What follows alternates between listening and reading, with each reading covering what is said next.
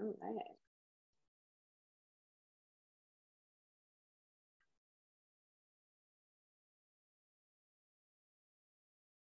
Right. Well, welcome everybody. We're going to give, of course, as usual, give everybody just a minute to get themselves settled, get in and to the Zoom, and we'll get started here in just a couple of minutes. Excited to see who joins us for our last episode of the year. Time flies when you're having sustainable fun. That is what I always say. I can't believe it's already been a whole year. This is closing out year 2 of Sustainable in the City. So very exciting stuff. Very, very exciting. So people are usually moving a little bit slower in December. We're getting and it's tired. rainy today. It's been raining for 7 years straight. Very Everyone's gloomy. feeling gloomy, but we're feeling sunshine inside of our hearts. I know that. I know this audience. I know we're feeling good. We're going to rock this episode. We are so excited to answer some of the questions that you all submitted. We're going to tie up some loose ends, some things that are lingering in your minds about sustainability. And we're going to send you off into the new year with lots and lots of resources. So I'm very, very excited for this episode as always. I've never not been excited for an episode. So I'm a little bit of like cry excited. Give folks some time. Here's I think we're good. Let's get going. Awesome. Well, welcome everyone. Thank you so much for taking an hour or maybe even less this time out of your December afternoon. We know that this time can be wild for folks for lots of different reasons. And so we really do appreciate you taking your time and spending it with us and learning about sustainability.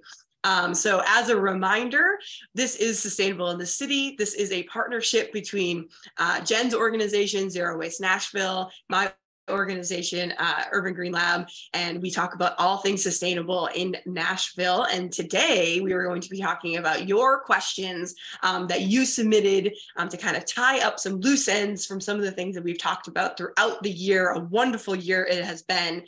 And we're going to make sure that you go off into the new year with all the resources that you could need on your sustainable journey. So Jenn, things are going to be a little bit different this time because again, we're keeping it a little bit more casual. We're keeping it a little loose this episode. We want you guys to get to know us a little bit more, maybe see us talking a little bit more. So there's going to be a little bit of a different chat format. So why don't you explain to the folks what they can expect in this episode? Yeah, so you're absolutely right. Definitely keeping it more casual today. And so we have eliminated the Q&A. So normally we have a guest, we have panelists, and that Q&A feature allows us to pull your questions as you have them for those panelists. But today we've already asked you to give us your questions. So we are going to cover those, or as Christina said, we're going to share a lot of resources to hopefully provide you more space to get more questions answered as you go. So we're not going to do the traditional Q&A that we normally do. So you'll see that feature is gone. We just have our chat. But what we do have here today, I'm very excited to share, is Miss Allie Omens. She is part of the Zero Waste Nashville team, but she is also a brand new part of the Sustainable in the City team. So excited to have her here today. You're going to see a lot more of her in 2023 as well. And she's going to be helping us out. She's going to pop in here a little bit with our Q&A as we go along, but she's also going to be our main point person in the chat. So you'll see her popping in links as we go along because we've got a lot of good stuff to share with you. If you have any technical questions, feel free to ask her those there. And as always, continue to share and chat with everyone in that chat function. So when you do open that little bubble, that little talking bubble that says chat, make sure and where it says to, there's going to be a little drop down box, and you want to make sure that drop down box says everyone. So you are chatting with everyone. All three of us love to hear what you have to say, but we want to make sure that everybody is hearing what you have to say if you're trying to share resources, or if you're wanting to ask questions to your fellow audience members. All right. So with that, I think We can go ahead and jump right in and get started. What do you say, Christina? Let's do it. Let's rock and roll. So we're going to talk about some of the episodes that we have been talking about for this entire year. And so we're going to show Urban Green Lab's YouTube channel, because a lot of folks always ask us, are you going to record this and send this out? Is there a way to see an episode that we haven't seen? Sometimes we reference episodes that we've kind of talked about things in the past. And so we just want to kind of show you all how to navigate through that Urban Green Lab YouTube channel. And also hopefully you'll do a little follow and subscribe and get our numbers up, and you also get kind of notifications of when we have new videos. Before we get any further, I forgot to say one thing.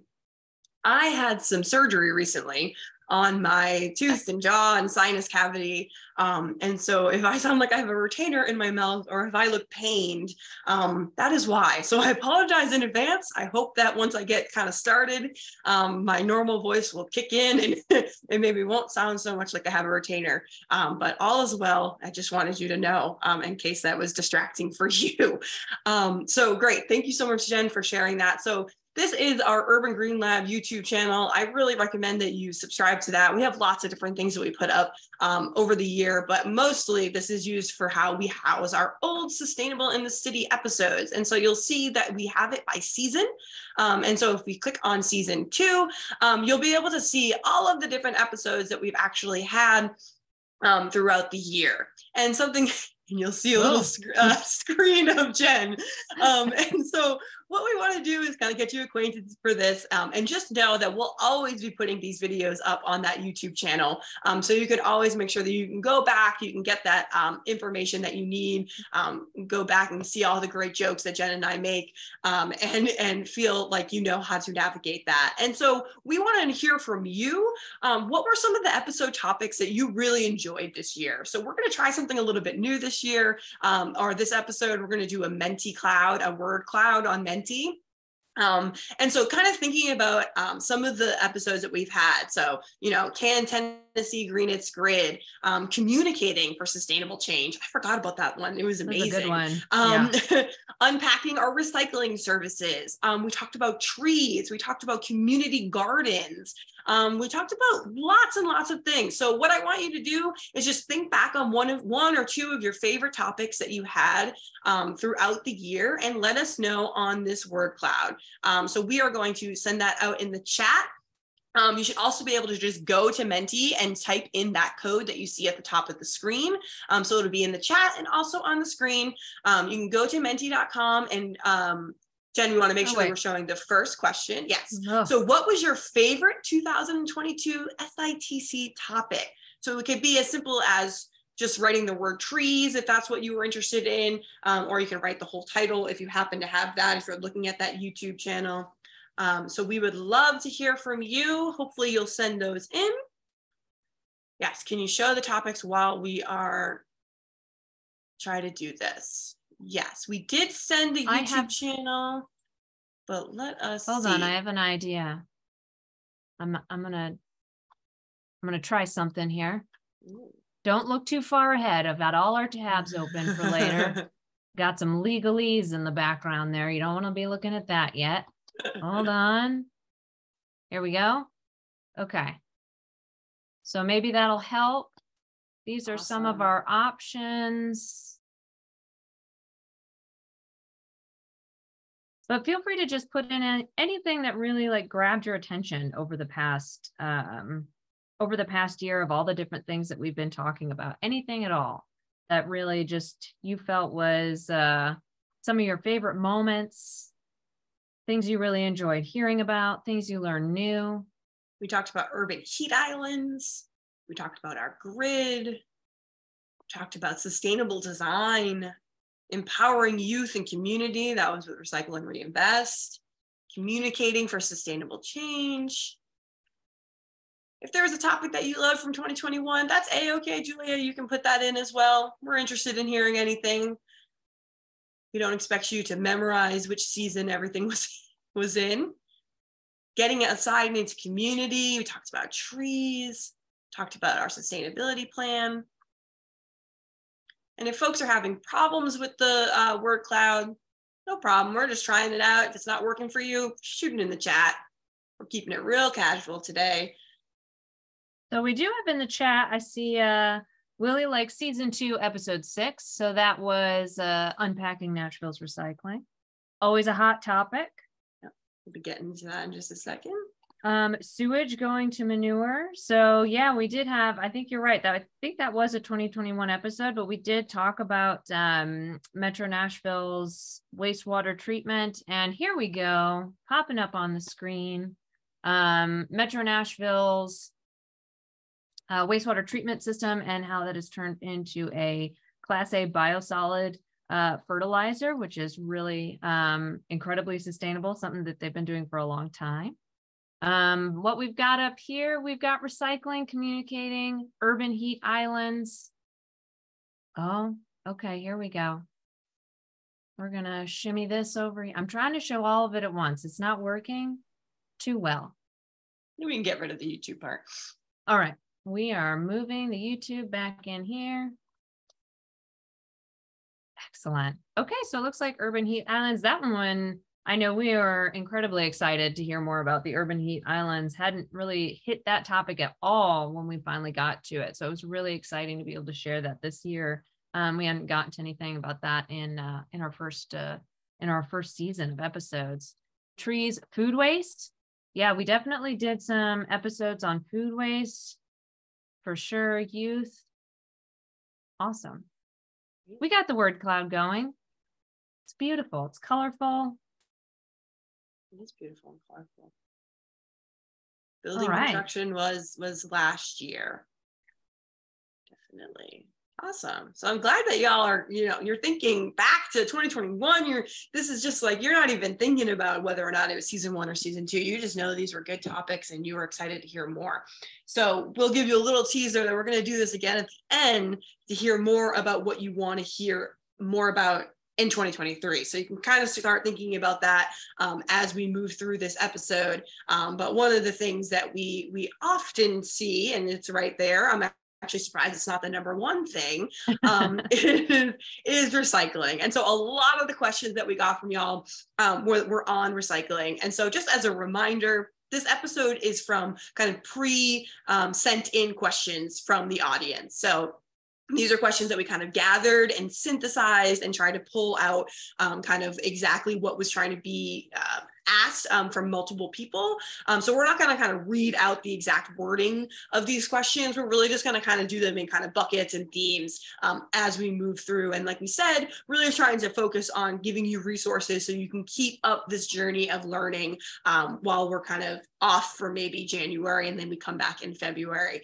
So Jen, our in-house recycling resident and expert is going to start us off and kind of get us in some of those questions we had about recycling. So hit it, Jen. All right. Yes. Of course, one of my favorite topics to talk about. And as Christina said, we could spend a whole hour and a half, 2 hours, 3 hours talking about the nuances of what we're recycling, what we're not recycling. So what I'd rather do today is provide you with some resources about how you can learn more, give you kind of high level overview, but ultimately send you in a direction where you can get a lot more detailed information than we'll be able to share in today's episode. So we did get a lot of just those general questions about what and how we're recycling.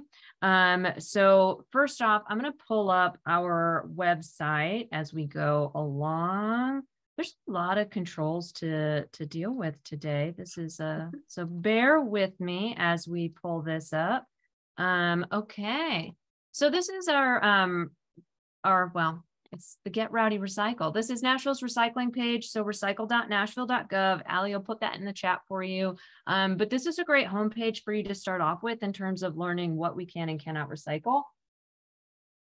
So basically in general, I'm going to scroll down to the bottom because there's a lot of good resources at the top, but here's the main stuff: paper and cartons. So if it looks like paper, talks like paper, walks like paper, if it tears like paper, put it in your recycling bin, you're good to go. We do also accept soup cartons, milk cartons, juice cartons, things like that as well. Cardboard, snack boxes, all of that stuff. any of those fiber products. For metal, we accept food and drink cans, really just talking about packaging materials. So not scrap metal, but food and drink cans like your soda cans, your tuna cans. Plastic is always the big question. So we do have, and Allie will pop this in the chat. It's probably out of order for her in the list of links that I gave her. But we do have an episode all about just plastic recycling. So we actually did that twice for Sustainable in the City, but it really goes into the details of why these plastics, why not other plastics, how the whole infrastructure system works from getting your plastic bottle all the way down the line turned into plastic carpet, because recycling really is all about making sure that when you put something in that your Kirby cart, your green recycling cart container, or if you take it to a drop off, when you put it in that bin, that ultimately it comes out the other end as another good or product. That's really the true recycling, is when it makes it all the way through that process, not just putting it in the right bin. So when it comes to plastics, check that resource out, but ultimately just remember bottle, jars, and jugs.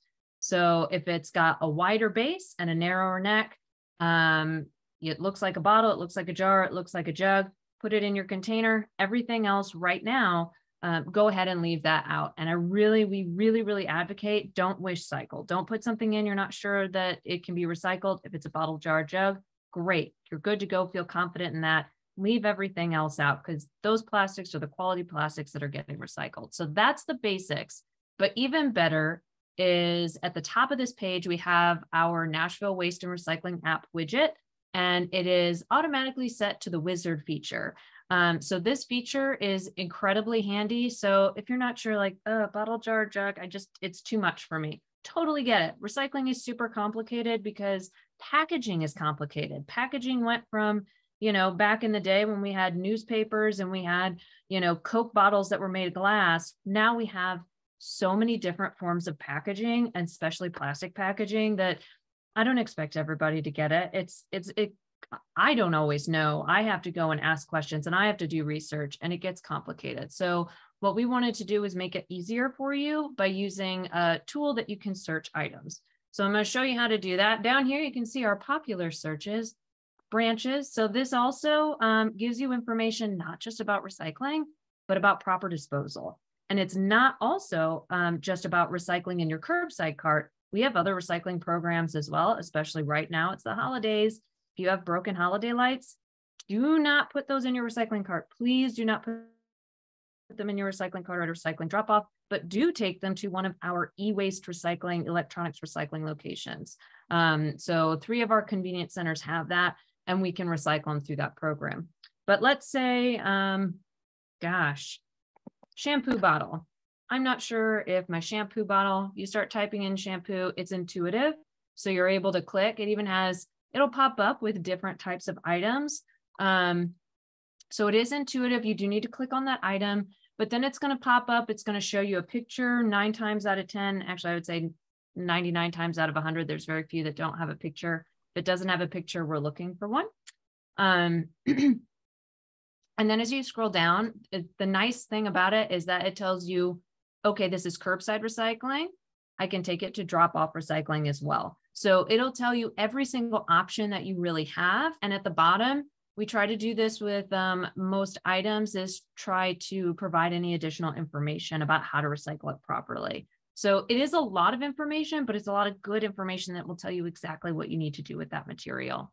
So scrolling back down, the other nice thing I love about it is that it shows, if you're going to a drop off, if you plug in your address up here at the top, it'll show you your nearest location, which is super handy. And so let's look at another item. Let's say you're looking for a picture frame. Oh gosh, I don't see a picture frame in here. That's because I don't put it in here because I use it as an example all the time to show you this. So I've looking, oh no, why did it go to scrap metal? Come on. Picture frame. We're going to search specifically for that picture frame. So if you don't find something that you're looking for, you can hit that search button, and then you can come down here and you can suggest it as a new item. So this has about over 400 items in it right now, but we are actively growing that as people suggest new items or as we think of things that need to be added. So if there's ever something that's not in here, click on this button. We usually get to this about once a month. And as we get more staff, we'll be able to check that even more regularly. So just that if you ever need something added to it, feel free to click there. So it's a really handy feature, really great way to just get those quick questions answered of whether or not you can recycle it. And then also we have this super handy game. I love the game. You click play the game. And the game looks like Nashville. That's the rhyming back there.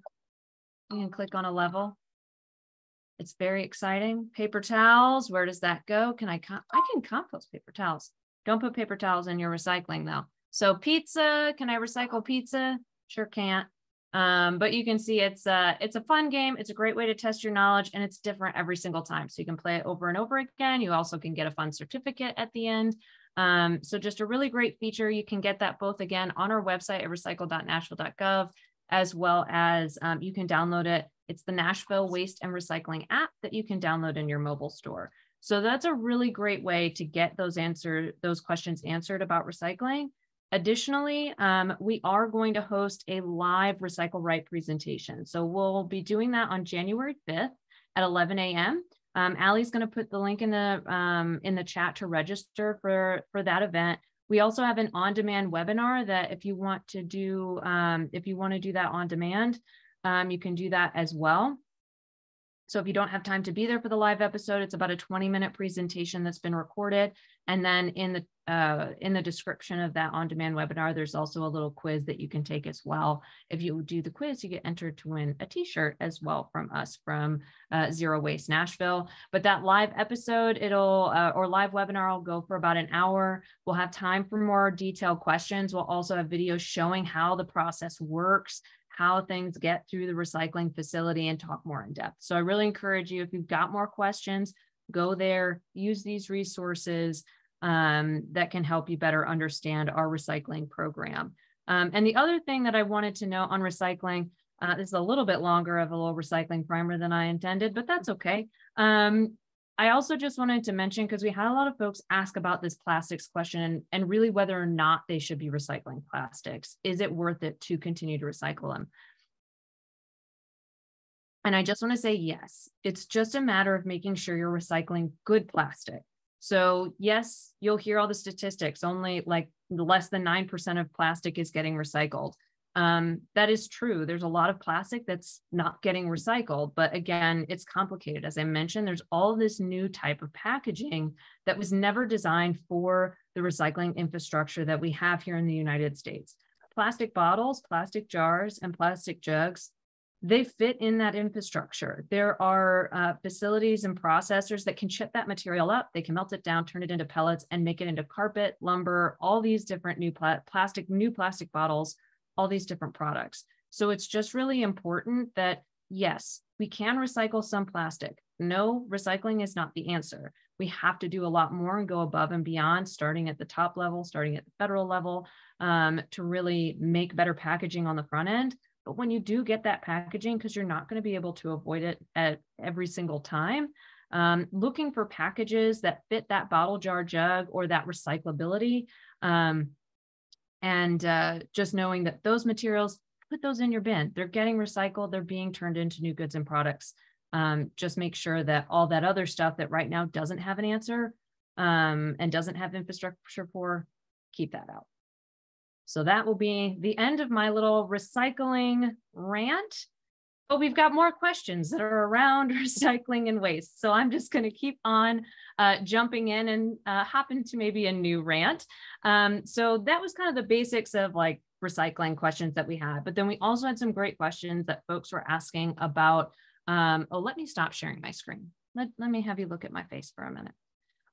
So we had some questions about legislation at the local level, state level, and potentially federal level around single-use plastics and going above and beyond plastic. It's a great question, but it always leads me to have to inform everyone on the very, very sad story that us locally here in Nashville, one thing that we always have to do is look to the state level first and see what is in place there. And unfortunately, there is a state ban on basically regulating any kind of container.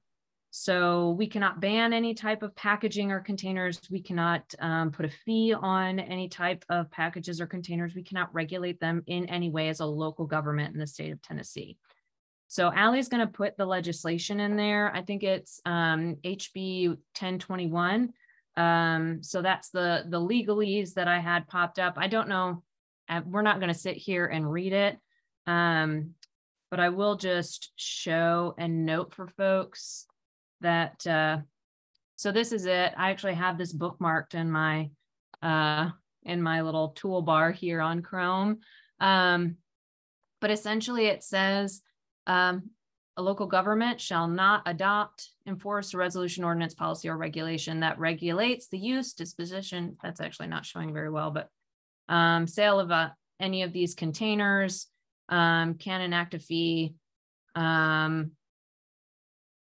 It doesn't impact our recycling program, so it's good that they make that kind of distinction down here. But ultimately, we can't ban single-use plastic bags. We can't ban single-use bottles. We can't do anything to kind of regulate those in any way as a local government. So, but what that does mean is that it's really something that lives at the state level. And that's kind of a bigger topic that I wanted to bring up, is this interplay between local government, state government, and federal government. Some legislation and some policy makes the most sense to be at the local government level. Absolutely. That's stuff that we're looking at, that my team is looking at. But some of these, and especially when it comes to packaging, a lot of that legislation is more effective and better lives at the state level. So or the federal level, even better. So the state level, for example, they could enact something where they ban single-use plastic bags. It would just be across the entire state, because this legislation is really only restricting local governments. But it's something that we have to be aware of whenever we're looking at policy, whenever we're trying to move these sustainability initiatives, whether it's waste related or any other sustainability issue, and move that forward. We have to look and see, what are the politics that are going on? What is the atmosphere like for moving something like this forward? For any of you that have been in Tennessee for a long time, paying attention to sustainability initiatives, or just kind of any big legislation coming out of Nashville or some of the big cities, you might have noticed that occasionally the state will preempt some legislation that comes out from a local government. So by that, I mean, they'll come back and say, and enact something that then does not allow that local government to do what they're trying to do. And that's really how the single use, how this packaging ban came about. The state did not want to see piecemeal local government policy around single-use plastics or around these packaging.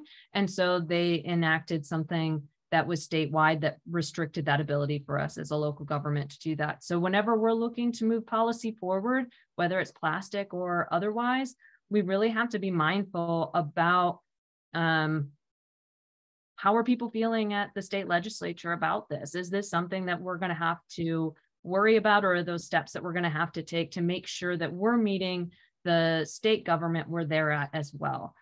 Because ultimately we all have to be working together to make these things work.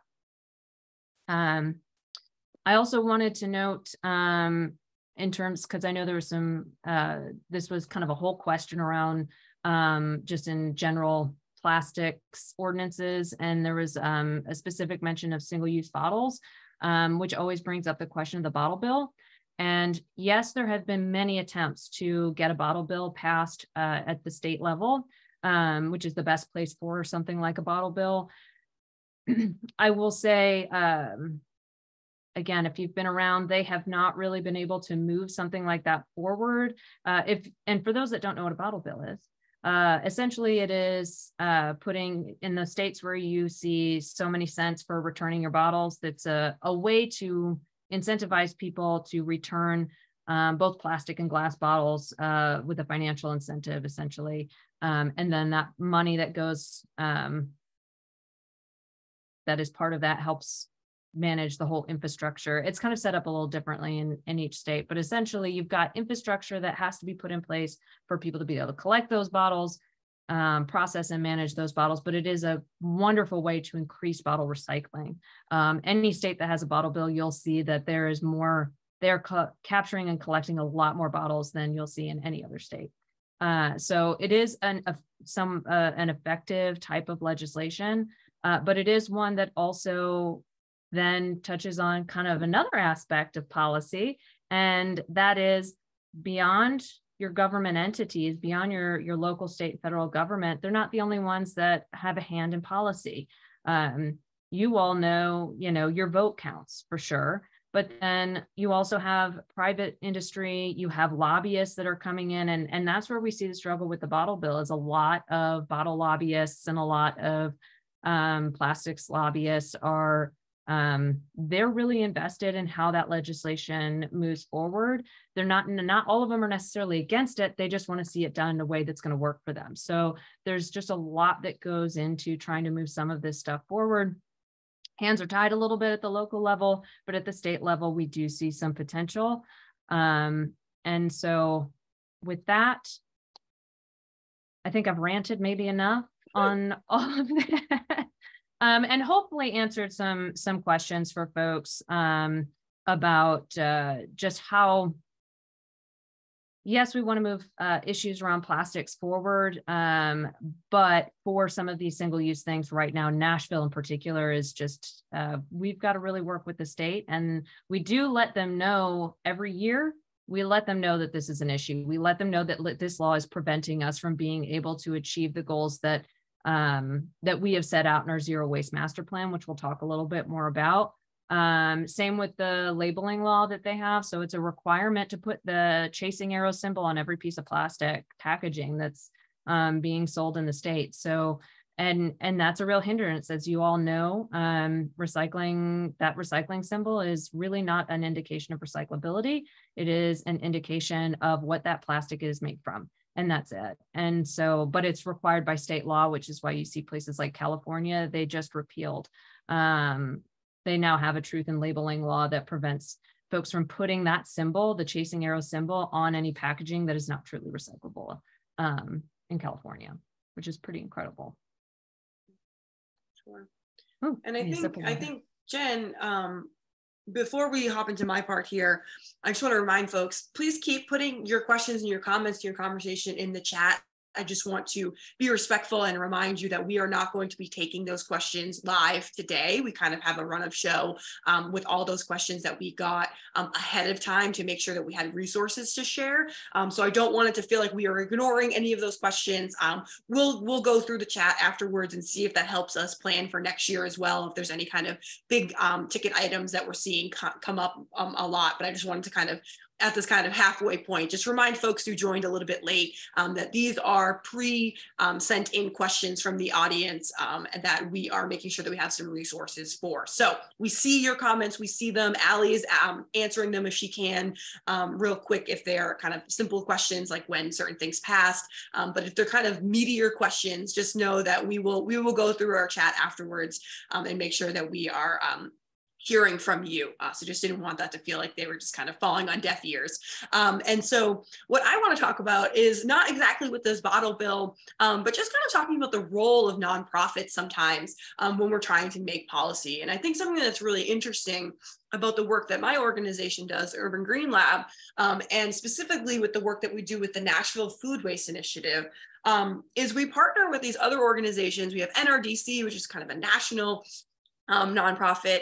And then we have ELI, which is the Environmental Law Institute, and they really help us build out this kind of model policy. And what model policy is kind of going back to what Jen said, which you have like lobbyists and folks who really want to see bills that are written in a way that kind of help put forward what they want to see in the legislature. But we could also have nonprofits that write their own kind of model policies to make sure that the folks that we kind of care for in our community are also being heard. And what's nice about these model policies, and Jen, if you can share the screen for the purchasing for composting, is it basically just shows policymakers exactly how to lay this out so that if they want to, this is a model compost procurement policy. So basically creating a market for compost, which then makes it more accessible for cities to actually implement composting at the residential level, because there is a market for it. So it's kind of a chicken and egg thing. But what it does is it really shows you the language that you can use. It gives you resources, and it's really what they call off the shelf policy. And so it's really great because it just shows how if we put the research into it, if we put the effort into it, that we can make it a little bit easier for policymakers to put forward what we want to see, because they not only need to see the language that we want to see in these policies, but they also need to know from nonprofits that there is kind of like an active base that wants to see this work. Because I think we all know, like Jen was saying, that our vote matters, our voice matters. If policymakers know that this is something that their constituents want, they'll be more likely to put it in place. So we just wanted to kind of show that this is something that we do in some ways. Urban Green Lab is not a policy organization at all. We are an education organization, but we do work with the Environmental Law Institute and NRDC on specifically these food waste ones, and just kind of showing how there are different roles of different folks to make policy. And so it's really digestible, it's recommendations. And again, we really see the need for both top down and bottom up work when we want to see these systemic changes that we really want to see in Nashville and also in the state. And then beyond that, the role of nonprofits is really to educate the public on the need for these activities. So groups like Cumberland River Compact, Turnip Green Creative Reuse, Unearthing Joy, Recycle Reinvest. These are really wonderful groups that are working to make Nashville greener in their own little pockets. And that really pushes the needle on other larger things like policies, since more people are aware of the issues. So just wanted to kind of put a finer point on kind of how the role of nonprofits plays into the larger policy conversation, because we really can't do these things in silos. They all have to be kind of talking to each other. And it's kind of like that sustainability Venn diagram of thinking about the economy, the people, and the planet. You really need to make sure that all of these interchangeable parts are kind of working together and getting their needs met to make sure that it's actual sustainable policy. Otherwise, if you kind of ram something through, some people might be really upset and then they'll try to repeal it. And then there's kind of like these battles that are going on. So really, to make it the most holistic way possible, it's great to kind of tag in this idea of nonprofit education and kind of activism, if you will. And then I just wanted to kind of zoom in a little bit more on what we're doing in Nashville and kind of that interplay of businesses, policymakers, government, and nonprofits. And so we have the Mayor's Sustainability Advisory Committee. And this really just kind of goes to show that sustainability is not just a plan, it's not just an idea. People are really working towards it, actual items in the city. And Urban Green Lab is one of those partners. We are kind of sitting on all the different subcommittees that we have. And these subcommittees are things like youth and family, businesses, community, education. And they're doing things like photo contests and student education, working with business community and how they can kind of pull action forward on maybe EVs or electric vehicles or other kind of bigger ticket sustainability efforts. And so it's pretty cool to see that they're actually kind of hiring people also for this. So we had in our first episode of this season, Kendra Abkowitz, the mayor's chief resilience and sustainability officer. And so she's really trying to be that person who's sitting in that kind of central spot and bringing all of these players together, right? So again, we can't have these silos. And so the fact that the city has this new position and this person who is not only knowledgeable and passionate, but really committed to making sure that folks are talking to each other and that these relationships are really being formed on a kind of an organic level and really holistically thinking about it. Just want you to know that this work is being done on the city level and it's being done kind of in all these different areas. And one of the things, obviously, that's coming out of a lot of this work is the zero waste plan and just generally how do we implement that? What does that mean for the city? And so I really want to encourage you to look at, the reports that the Mayor's Sustainability Advisory Committee has, look at that first episode, kind of get acquainted with that and keep an eye out for that work. But really, we want to kind of dive now into some of the questions that we got about the zero waste plan. So we're gonna turn that back to Jen and she's gonna start ranting again. Well, I wanted to just really quick jump back and just really briefly mention with the compost procurement policies and these model policies that Urban Green Lab and the Environmental Law Institute has done. Those are really wonderful ways for us to be able to essentially expand our capacity. So as you may know, my team is very small. It's not a lot of folks that are trying to work on moving these things forward. And a policy like that particular one is one that the city's been able to take. We're looking at it. I believe General Services is working on piloting how that could be implemented, because that's also another big part of moving policy forward is we have to make sure that we have the capacity and ability to move something forward, and that it makes sense for the city. So we've got a framework that we can start from that has been incredibly helpful, that we can also then go back and I've looked over the policy and we've looked at, okay, what are these reporting requirements? How can we adjust this and modify this to make it something that'll work for Nashville? But also that is something that can work for other cities as well. And I just think it's wonderful that we have well, thank you all for all the work that you do in doing that, Christina and Urban Green Lab and ELI, because it's incredibly helpful for us. So I did just want to mention that we are looking at that policy, since it was the one as an example, because it is part of our zero waste master plan. So first off, before I jump too far, let me move to my next little tab here. So we had a lot of questions around the zero waste master plan. Just trying to better understand, because we've got kind of two things going on. We have this long-term zero waste master plan that kind of feels like it's, off in space. What does this really mean? Cities put together a lot of plans, while at the immediate, future, we have landfills. It's been in the news. Murfreesboro Middle Point landfill is filling up. Our construction and demolition landfill is not being expanded and is filling up.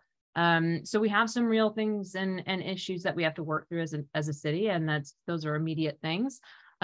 So first off, just real quick to show you the resource for those of you that really want to dive into the zero waste master plan. We have it on our website. We have kind of a couple of different options here under the solid waste master plan. The complete document is what I call the whole enchilada. It's got all the appendices. It's got everything all put together. I really encourage folks to start though with the executive summary, maybe move into kind of the larger plan on the front end. So those are the two kind of prettier documents that really summarize all the work that was done in the zero waste master plan. And then the appendices, that's the nitty gritty stuff. That's where I live. That's where my staff lives. But these two top documents will really kind of help you understand where we're at, what we're trying to do, and kind of what the initial study and process was to get us to those goals. But I'm going to jump back really quick because I want to address this landfill issue and the concerns that folks are having around what's going on.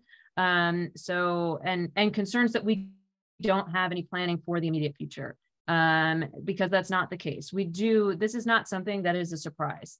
The zero waste master plan was developed because we knew these days were coming. We know that these landfills are filling up and that there's limited space, and also permitting new landfills is difficult. Not in my backyard, right? You don't want it in your backyard. No one wants it in their backyard. And so permitting a new landfill is really difficult, and we're just limited on that space, which is why we started looking back.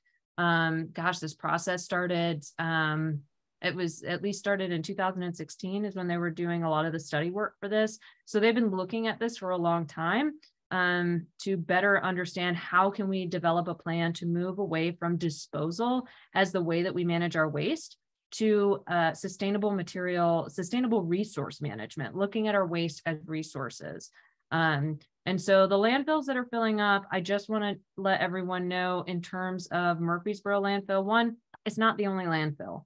Yes, there are other, there's not necessarily a huge amount of capacity out there, but our contracts with the city, they are long-term contracts for a reason, because we do have to plan for the future. We do have to plan for these changes that might happen. And so that long-term contract is with the transfer station. So a transfer station is where we take trash, kind of all of our trucks go there, they dump their material, and then all of that trash gets moved on to a bigger truck to go off to a landfill. And that contract is not necessarily for Middle Point. It is they can take it to any landfill they want to. They just have to take it out of the county to a landfill. So what that does mean, though, is that we've got to start looking at landfills that are farther away. So that is going to drive up costs. And then those landfills are going to fill up. There's going to be, you know, some consequences as a result of this. That's really going to, I like to look at it as, I think people get worried that their trash isn't going to get picked up, and I feel that, but I also look at it as an opportunity to really force our region's industry into doing and creating more sustainable management options for this material. So yes, we do have, we are absolutely looking at the immediate future. In fact, people way above my pay grade are looking at this. Leadership at the mayor's office, leadership at Waste Services, it is something that is definitely on the radar, something that is our discussions that are happening both internally as well as you know, with contractors and those that play a role in this. So right now, that contract, we're not looking at any issues until the term of our, you know, contract ends, and then we're going to be looking at a new contract, and then we'll determine at that point. We're going to be working well in advance of when that contract comes up to identify what we're looking for to be able to continue managing the material. As absolutely right, somebody meant, yeah, I think in some of the emails, zero waste is not something that's going to happen overnight. This is something that is a long-term plan. So what exactly is our zero waste master plan? What are we trying to do? What's included in there? So first off, we're mandated by the state to create a long-term master plan. This plan is actually the culmination of many years of, in the past, we've looked at recycling. We've been pushing for more sustainable materials management. And finally, in 2019, the Solid Waste Region Board. So that is, I'm starting to get into the weeds. Let me pull back from the weeds a little bit, but there was a push to go towards zero waste for Davidson County. And so to really start moving, as I mentioned, a transition from disposal to managing our waste as resources. So that is what the Zero Waste Master Plan, it is our plan to reduce our reliance on Middle Point landfill, on landfilling in general. So this is how we go from our current immediate future to long-term, more sustainable management. So it is about a 30-year plan. It was heavily researched. A lot of public input was put into it.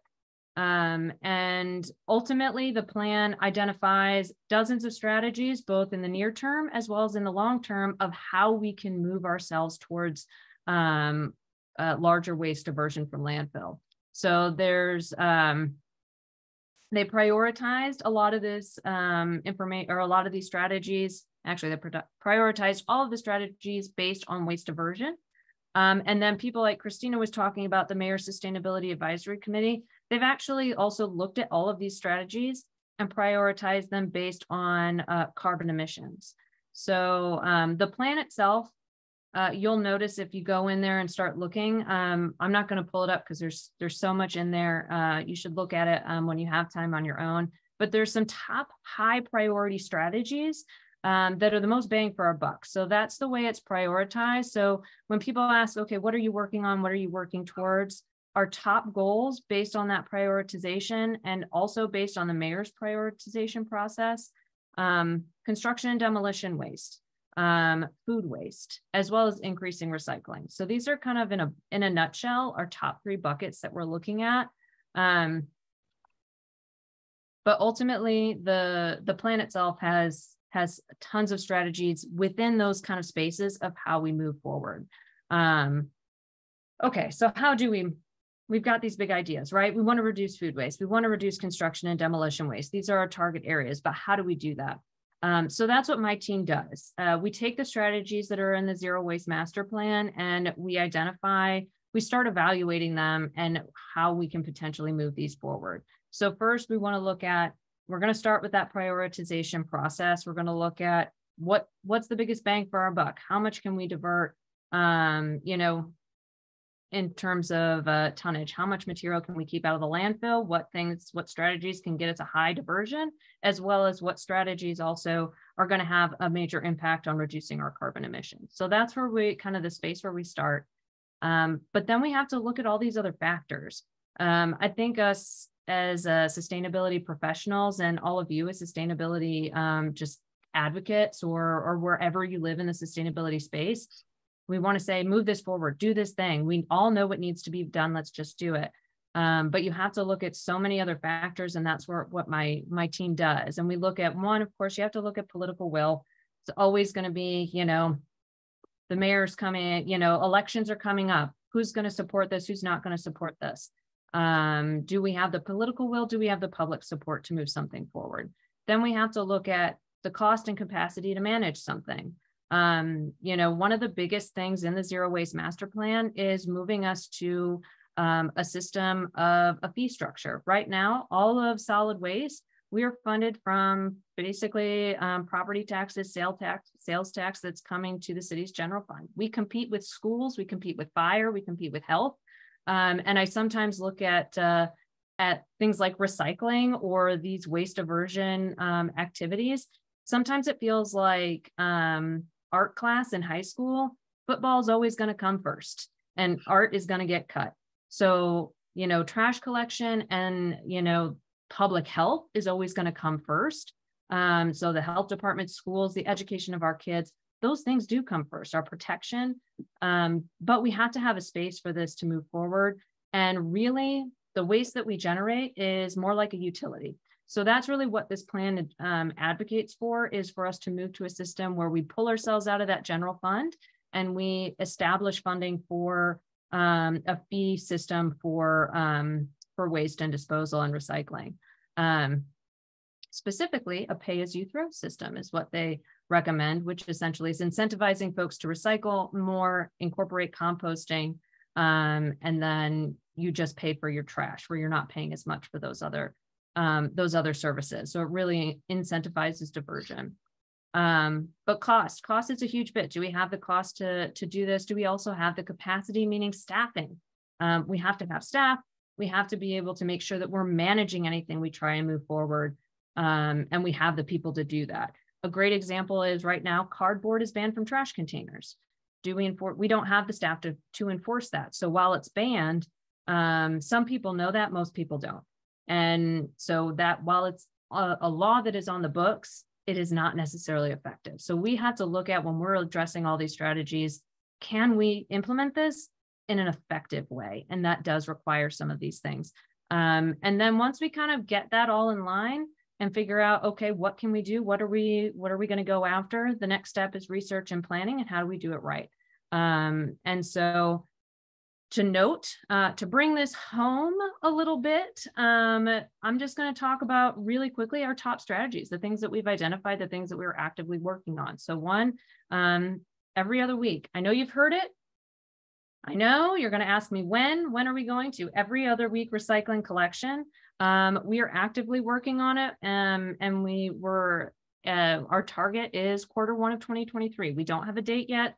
There's been all kinds of issues that live in that space I was just talking about, and cost and capacity and all these things that we've been trying to work through, but we are working towards every other week.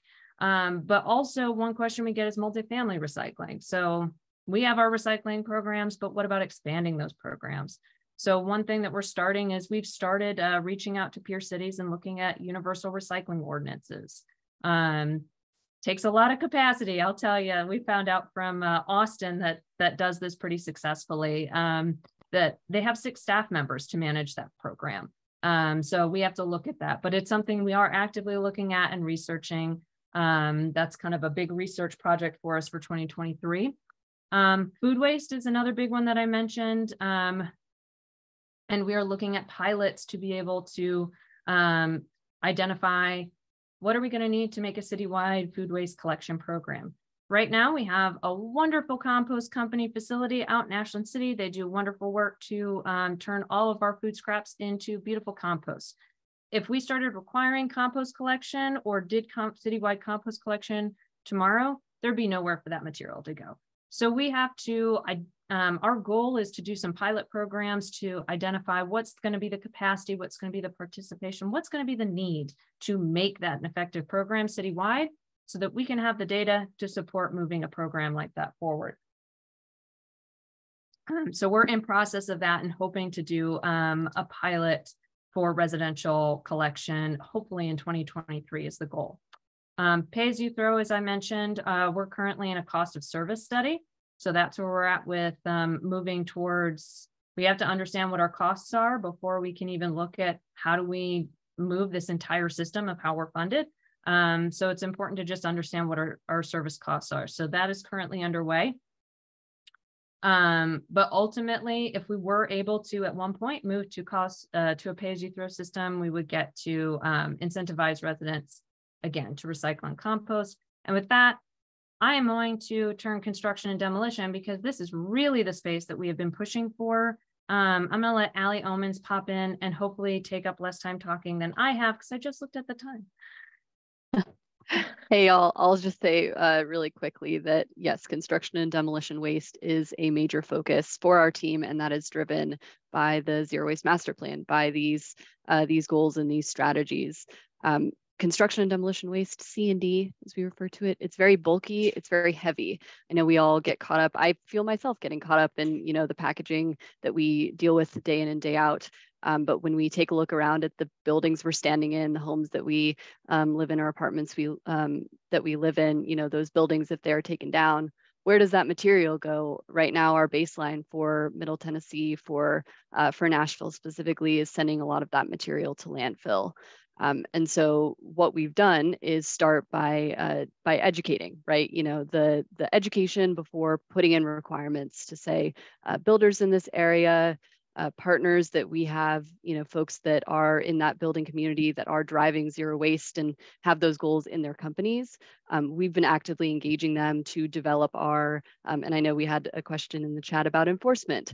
One of the priorities in the Zero Waste Master Plan is to enforce diversion of construction and demolition waste.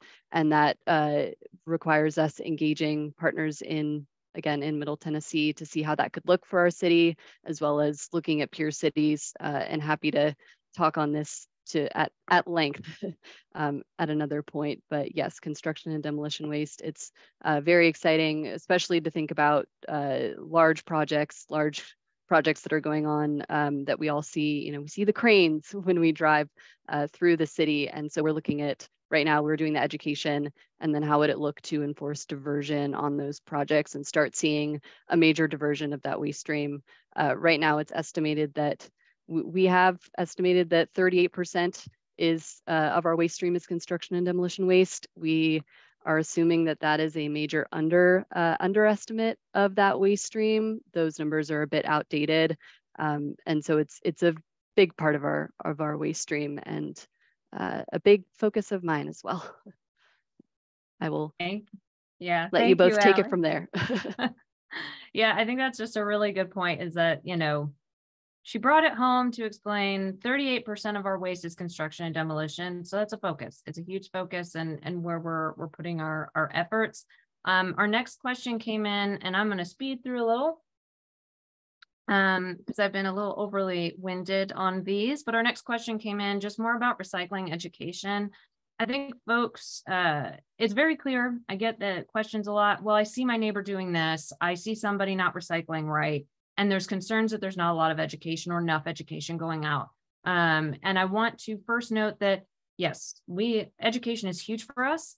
We are looking at opportunities to increase our education and getting out to more people all the time. Alleys are a big concern. They're very complicated. But that's why we look at grant opportunities. It's why we're looking at how we can train our staff better, especially in 2023 is something we're looking at, training staff. It's why we have programs like this for peer-to-peer education.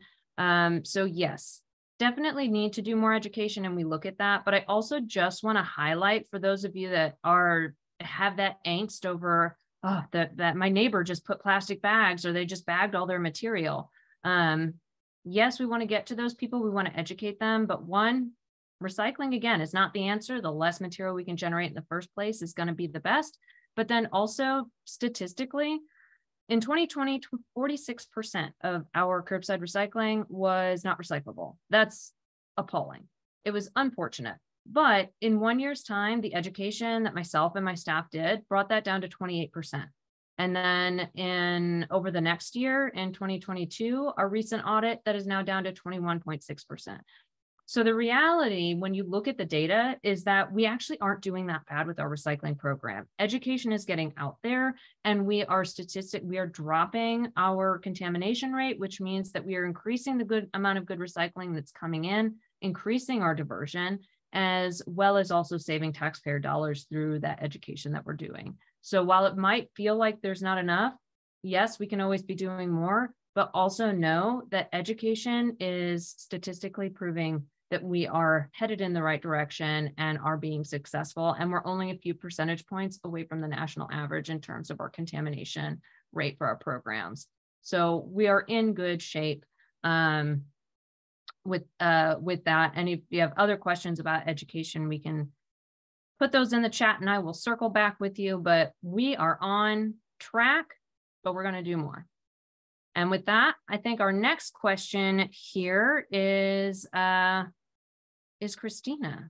Yeah. So thanks so much, Jen and Allie. This has been great. We are right at 1 p.m. We thought it was going to be a shorter episode, but we were just like having a great time. So we are going to go through to the 1:15 end time that we always use. So folks, if you can stick around for the last 15 minutes, we would love that. We're going to get to a couple of more of those questions that we had. If not, we'll see you in the new year. And we really thank you for sticking around for this hour. So one of the questions that we got was kind of about businesses and institutions, even churches, and if they are doing any kind of sustainability work, how do we check in on that? What does it look like? So that's a pretty general question. So we wanted to give you a couple of different avenues to look into so you can kind of deep dive into that on your own. And again, if there's things that you really want to see next year for a full episode, that's also why we're doing this. We're not trying to kind of not answer these questions. We're really just trying to see what are you interested in learning more about and where can we point you in the right direction. So this is one of those ones that I think is a good one to start with. So if you're interested in a particular company in particular, we can't really do the research on every single company and kind of give a report for y'all. But if you want to just Google or whatever your search engine is, sustainability and the company, a lot of times that will bring up a whole page of what they're doing. Obviously, look at that with a lens of, what are they actually doing? Are they greenwashing? How are they actually reporting that? And really kind of go through it with a critical eye. But there are some organizations that kind of help you think through that as well. There's the Climate Action Tracker, which is more of a broad scale kind of global tracker of how folks are doing with their pledges that they've made at kind of like the national level. So that could be a nice one for you to kind of tap into as well. And then there's also the CDP. So that is the Carbon Disclosure Project. And they now go by CDP. And basically what they do is track organizations' goals and metrics specifically. So that could be a really cool one for if you're interested in what those folks are actually doing, to really take a deep dive into that. And so hopefully we'll have that in the chat for you to look into, because every single organization is going to be different. They're going to have different metrics that they're using, because there really is no kind of gold standard that folks should be following, which would be something that we would obviously love to see. And then there are some good certifications that we want to kind of point you to that are kind of trusted if you're looking to follow an organization or to support them. B Corp is a really good one. So that's really like businesses that are trying to do good. And what's really cool is our organization is now kind of stewarding B Tennessee. So that is the Tennessee version of B Corp. We're going to be having some cool fun things happening in 2023 around that. So I encourage you to look at our webpage. And if you are a business who is interested in that, or if you just want to see who to support, that's a really great one. And then there's also, and I'm going to be talking about that in just a second, Jen, thank you for sharing that. LEAD is great. BPI for compostable is awesome.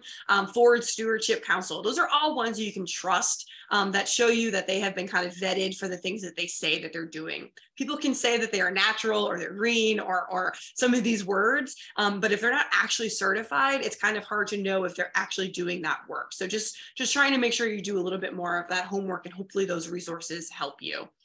Closer to home, which is what Jen is showing right now, we have our Urban Green Lab certification program. And what this is really, you do a lab assessment. It's free, it's online. You can do it right now for your institution, your school, your business, your church, and really see if you're kind of meeting these standards that we think are really great for sustainable education within your organization. People like the library and DeVita are a part of this program here in Nashville, and we're continuously growing that group of certification organizations. You can do things like strategic planning. So you get sustainable education, you get that assessment, one-on-one coaching. So we just really want to kind of tell you that if you are any of those types of organizations and you're looking for more sustainable education geared right to you and your organization, to look into that. And it might be a great way for you to feel like you are doing your work towards making Nashville more sustainable. So that was just a kind of a quick question for that more general question that we have. And then Jen is going to take it over now and make sure that we answer a couple of those tree questions, because we got lots of tree questions as well. And then we'll start to kind of wrap it up with a few loose ends, and then we'll send you all on your way. Yeah, so trees, definitely always getting tree questions. I'm going to try and run through this really quickly. So first off, we had some questions about free trees. In a nutshell, the city metro government, we do have a tree bank program that is providing free trees that are, well, they're not necessarily free, but they are paid for by metro government that are being planted in public right-of-ways as well as on public property. So that is an opportunity. If you have know of any areas, reach out to your Metro Beautification Commissioner. Allie can send that link for you all in the chat on how to reach out to your beautification commissioner. We'll be able to connect you with that program. But then also, if you're looking for free trees for your personal property, there is some money that was designated for planting trees on private property, and that's being managed by the Cumberland River Compact. So reach out to them and their tree captain. It's not just, they have a system of how they are doing that, but they'll be able to direct you in the right place, Cumberland River Compact. I also encourage you to go back and watch our episodes on trees, because that was discussed quite a bit. So there's going to be some more information there. But those two resources, Cumberland River Compact and your Metro Beautification Commissioners, are a great place to start for free trees. We also had some questions about the emerald ash borer, which there's a webinar or some talks on our Metro Beautification YouTube playlist that specifically are just talks on emerald ash borer. There was some concern though about, I think, about how Metro is managing the emerald ash borer trees. So I did reach out to some of our staff because we are doing a lot of tree removal where trees are going to put potential people in harm's way. So folks asked, why are we not treating them rather than removing them in terms of the costs? And so the cost, it can cost maybe $1,500 to remove a tree, but treatment is, there's kind of some misunderstanding about the cost of the treatment. And the treatment is $20 per inch of diameter of a tree, and it's administered every other year in perpetuity of the life of these trees. So if you think about that, you're taking a 20-inch diameter tree. If you just look at 20 years of treatment, that's $4,000 already just for that one tree, as opposed to the $15,000 or $1,500 removal fee. So we are looking at this from a financial perspective. I mean, when you look at it, we have, 16,000 trees that are targeted for this removal. So it's a lot of trees to manage, but we are replanting. So we are looking at the treatment. And the cost benefit analysis is going to make more sense unfortunately, to take those trees down so that they don't put people in harm's way, and then just replant. And then there was some really interesting questions about tree ordinances. We do have a tree ordinance here in Nashville, but it doesn't necessarily impact, it incentivizes saving mature trees, but it doesn't necessarily require or put any requirements around saving mature trees. Essentially, developers have to meet a certain tree canopy, and they can do that with mature trees, or they can do that with new trees. They just get more credit for those mature trees. And then if they can't meet that, they put money into that tree bank that I mentioned that does the public plants trees on public lands. I will note, because there was some interest in mature tree ordinances, and there has definitely been some interest from folks in my department and water services, not in waste, but in the water services side, in stormwater, as well as nonprofits. I think the Tree Conservancy and some other folks that are looking at doing some ordinances. But it's just important to note that moving those things forward, especially with something that deals with private property, There's you're going to have some push and pull between the nonprofits and the public that want to see these trees stay, but also making sure that the legislation is maybe not infringing too much on private owners' property rights. So there's definitely some push and pull there and some play to move something like that forward, but the city is looking at it, or leadership and different groups are looking at it. And then Christina, you had done some other research, right? Yeah, so while Jen looks up or gets up the Metro code and how to look up your council member information, I just wanted to kind of real quick, someone had asked if there was any interesting ordinances from other cities that we might want to look into. And so if that was you and you were interested in that, Jacksonville, Florida, and Florida in general had just like an interesting one that I found about exceptional specimen trees.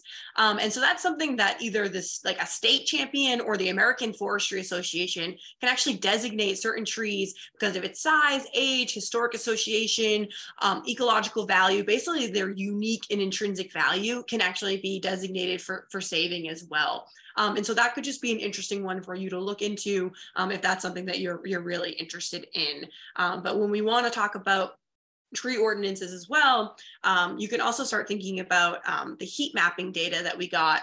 As a city, we just recently did some heat mapping, which really has to do with kind of tree cover as well. And so if you're interested in that, you can kind of tie that in if you're ever talking to folks about the importance of trees. We need trees for equity and shade. And so we can kind of tie it into that. And you can go back and look at our Urban Heat Island episode that you folks already told us that you liked. But if you want to actually contact your council people and talk to them about ordinances and changes that you want to see, Jen's going to walk you through that to make sure that you know how to look that up. Yeah, it's really simple. So Allie put this link in the chat, and of course we'll send it afterwards. But if you're not sure who your council member is, you just go to their Metro Council website and then you enter your address. So I'm just going to put in an address. No, it is not my home address. Don't come knocking on my door.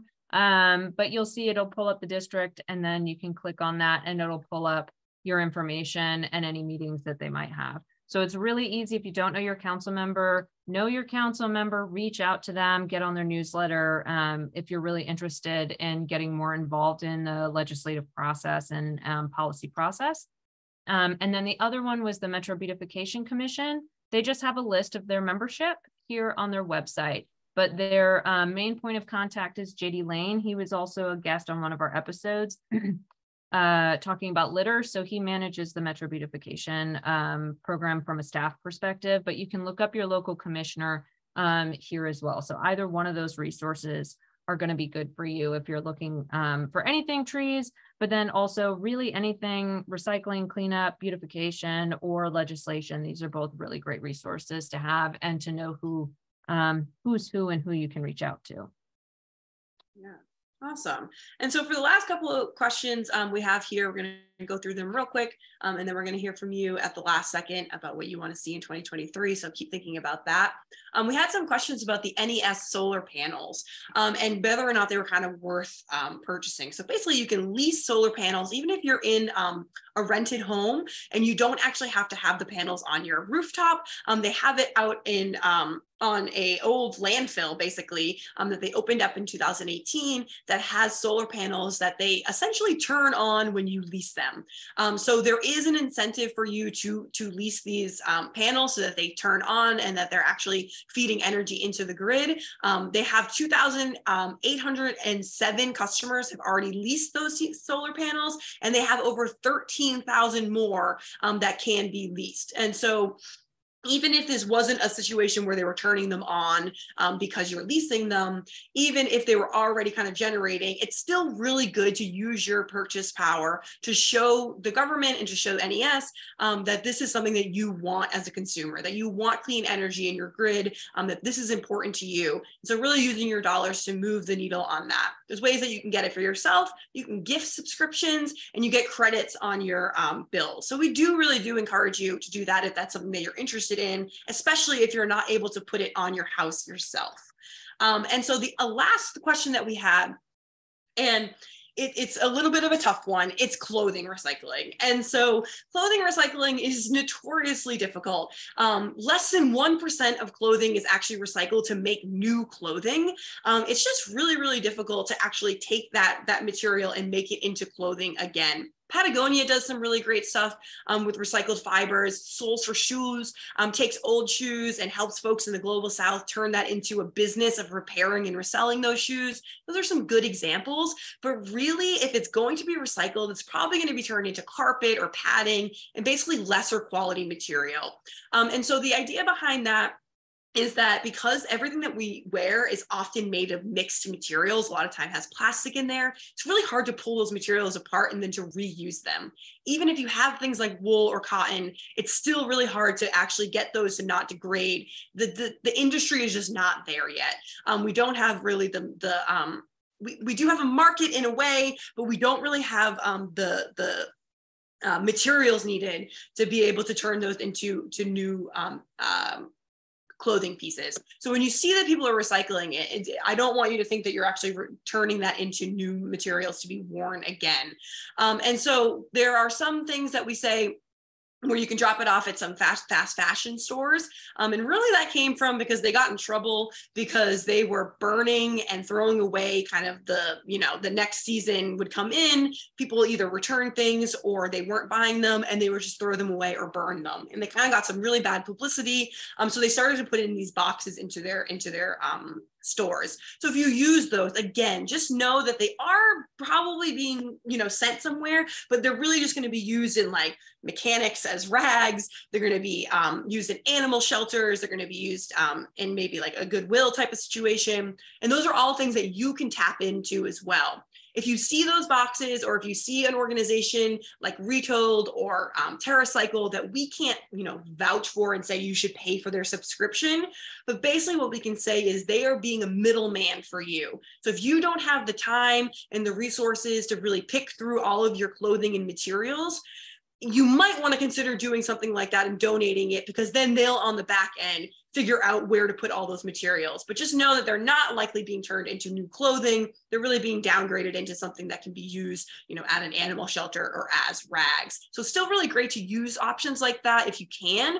But the biggest thing is to try to get materials that you can use for long periods of time, that are made of good quality if you can, to take care of them, washing them on cold.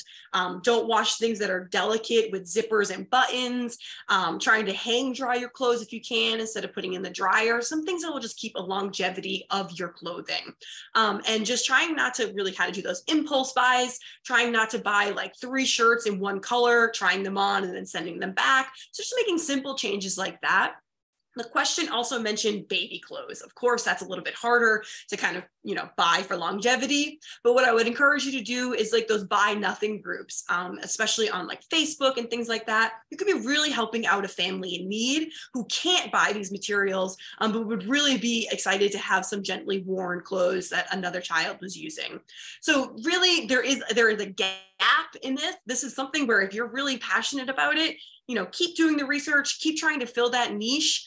There are lots of groups that are trying to fill the niche, as we go. There's an example in New York City of a company called Fab Scrap, who takes those like textiles from like people who make clothing, and they actually, there's no real market for those. And they created a whole business around recycling that, sending it to schools and other artists to use in kind of fun, creative ways to keep it out of the landfill.